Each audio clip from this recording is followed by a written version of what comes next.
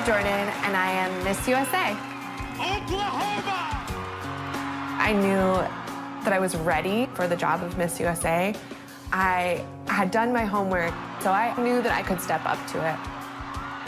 Over the past year, I have learned so much, and I've had life experiences that I never even dreamed that I would have. I got to go to Haiti with Smile Train. I was able to lobby for ovarian cancer and for the Alzheimer's Association in Washington, D.C. to see how this sash can get people's attention. To actually be able to interact with people that are changing the world has been so inspiring, and those are people that I wouldn't have met necessarily before this experience, and it's been so fun.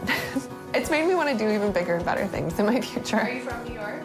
This year has definitely changed me, and in some ways I think I've grown up, but I'm definitely still the same old girl from Oklahoma.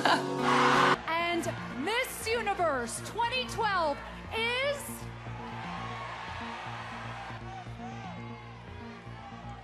USA!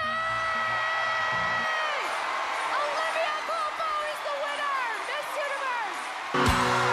Universe! Ladies and gentlemen, from Tulsa, Oklahoma, Miss USA 2015, Olivia Jordan.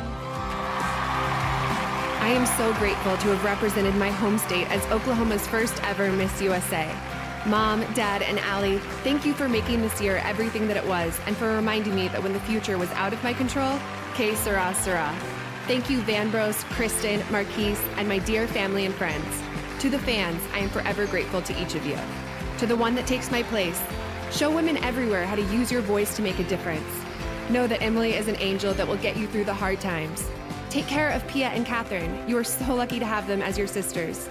Thank you, WME, IMG, MUO, and especially Paula for the remarkable opportunity to spread this message to millions.